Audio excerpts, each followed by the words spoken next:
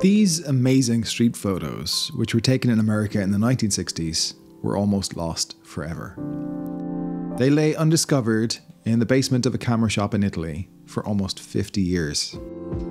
Today, I want to talk about two things. I want to talk about a photographer that we featured in the latest issue of our Street Photography magazine. He's got a fascinating story. He's a photographer who published his first book, his debut book, when he was 81 years old.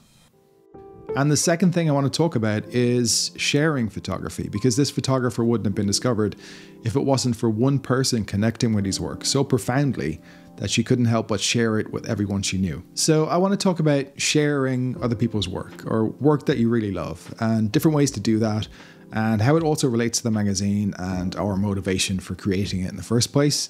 But for now, let's talk about Mario Carnicelli.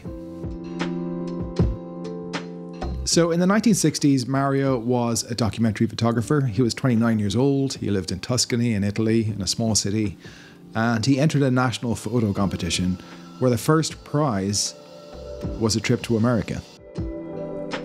And of course, he wins the competition and he goes to America for the first time for a full month. And he describes it like living in another dimension. Now imagine coming from a small city in Italy in the 60s to New York City in the 60s. Imagine the culture shock of that and the excitement of it, and the excitement of being able to photograph it, because Mario was prepared. He was an excellent documentary photographer. And he also had this outsider's perspective on America. He had built up an idea of what America was based on pop culture, movies and music. But when he got there, he found something very different. He found something more complex and more human. He found images of the American dream, but he also found images of sadness and isolation and loneliness. And you can see that clearly in his photos, which show the different faces of America, like this one of Harley Davidson, which seems larger than life, which seems almost like an image that an immigrant would expect to find in New York City upon landing there. But there are also more subtle images like this, which shows a degree of isolation and sadness and maybe a bit of determination in her expression, which could be truer to that American dream or the immigrant experience. Mario went on to describe America as being like a state of mind. He says that telling it is easy and difficult at the same time. That behind the opulent face, it is many others, all of them true and all of them deeply meaningful. So Mario returns from his month-long trip to America, and he's fascinated by the country. He's built up a significant body of work, and he would go on to return to different cities in America over the next couple of years and create thousands of negatives, which he would then place in a trunk and place that trunk in a basement and then retire from photography for 40 years. He would later describe it as abandoning his vocation. He returned to Tuscany and opened a camera and printing shop in the heart of Florence, where he worked until his late 70s. And then he retired from working life. By that stage, everyone had forgotten he was a photographer. He closed his business and he was looking through his basement when he came across these old negatives. And he decided to ask local photographer and curator Barbara Reinhardt if she would take a look. And boom, she loves them. She describes them as a hidden treasure. She connects to them so profoundly that she can't help but share them with everyone she knows. Other photographers, curators, gallery owners. She becomes Mario's champion. She helps exhibit his work in Italy. She helps exhibit his work internationally. Barbell and a number of others that have taken an interest in Mario's work, notably David Hill, restore Mario's work and publish it in Mario's debut book, which he releases when he's 81 years old.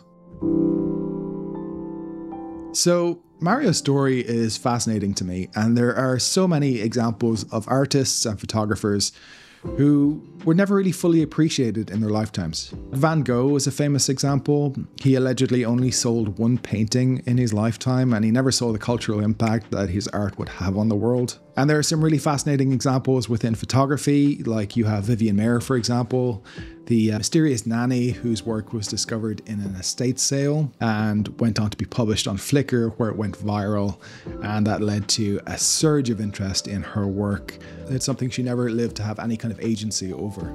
There is also Eugene Atget, who is arguably the very first street photographer. He was doing it at a time where photography was seen as a lower form of art, maybe not even a form of art, but his work was collected by Bernice Abbott, who bought all of his prints, all of his negatives, and championed his work for years and years until it was finally recognized 40 years after his death and published in a book and exhibited internationally. So to me, Mario's story and the story of these other photographers and artists isn't just about the work being created, but it's about the work being valued and shared. And when I think about that, that's exactly what we're trying to do with our magazine. We're trying to share the work of other photographers that we admire. And it doesn't necessarily have to be the most famous photographers.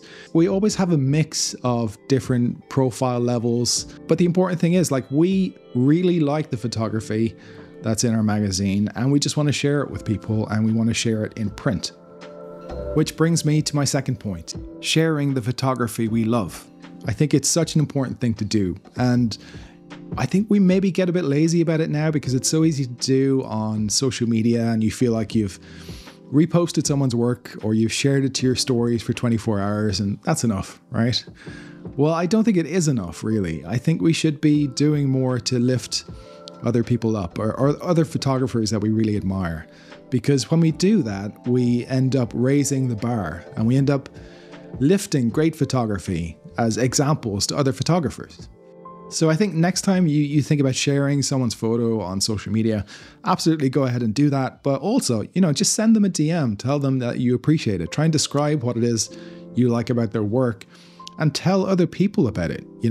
You can also do things like maybe get in touch with them and talk about organizing some kind of local exhibition of their work. It's really not that difficult to do. It's something you can do in a coffee shop relatively inexpensively. You can also form communities, you can form WhatsApp groups, and I'm sure you're already doing this. You can also talk about it in our Discord chat channel where we talk about inspiration and we recommend photographers that inspire us. And you can create your own Discord channel if you like. But I think it's important to, just talk about the photos that we love and the photographers who are doing work that's maybe a bit different and a bit interesting.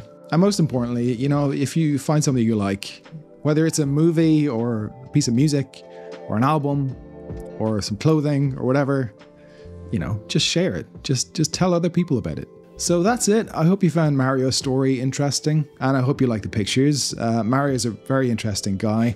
We have an interview with him in the magazine as well, where he talks about his process and he talks about the element of humanism in his work, and he references old Italian movies, which you may or may not be familiar with, but he's an interesting guy to talk to with so much experience. It really comes across in the interview. If you've already bought it because it's been out for a couple of weeks at this stage, thanks for the support. And if you haven't bought it, you can pick up a copy at frame-lines.com. Sorry about the hyphen. Someone already took Framelines. There's nothing we could do about it. Anyway, thanks for watching and see you next time.